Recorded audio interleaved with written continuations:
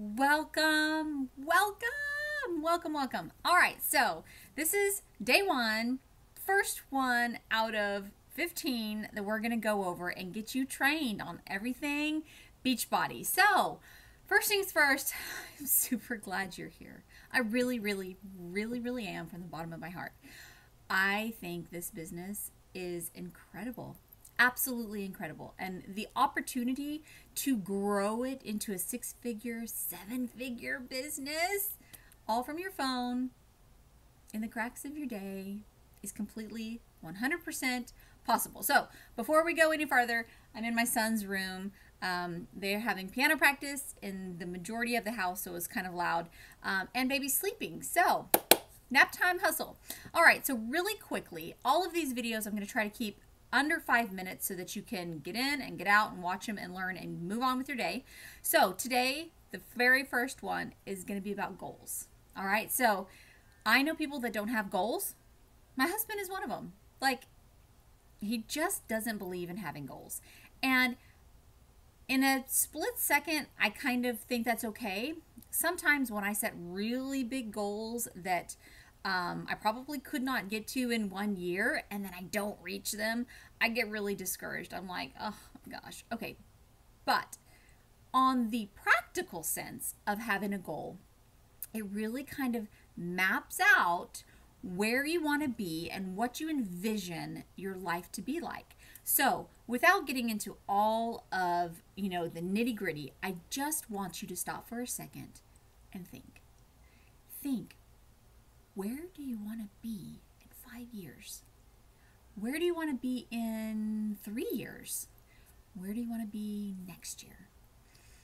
How much money would you like to make by the end of this month? Would $300 be cool? How about next month? Would $1,500 be cool? How about $3,000? All of that is possible, and it's all based upon helping people. But first, you got to know why you're doing this. What do you want out of this? Is it something that you just want because you want something of your own to just be yours? I can resonate with that because that's what I wanted. My husband brought home the bread and butter and the bacon, and I didn't need a job.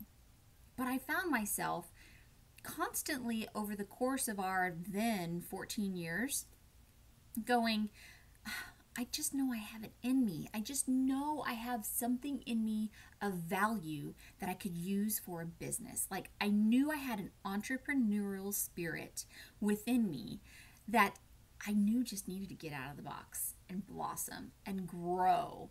And so I want you to envision, what do you want?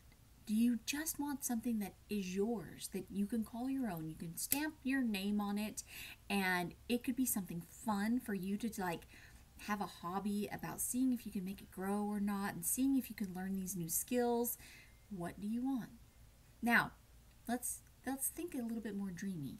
If money were no option and time were no option, where would you want to live? By who would you want to live? Who would you want to live with? For me, later on down the road, I'd love to take care of my mom. My mom and dad are divorced. My dad is wealthy and is taking care of himself beautifully. And my mom, well, she's made some choices in her life. And, I really want to be there for her to make the end of her life be as beautiful as possible. So that's something that is personal to me. But along that, I want to take my kids fun places, and I want to be able to do things and go places on a whim just because I want to go. Okay, so those are specific to me.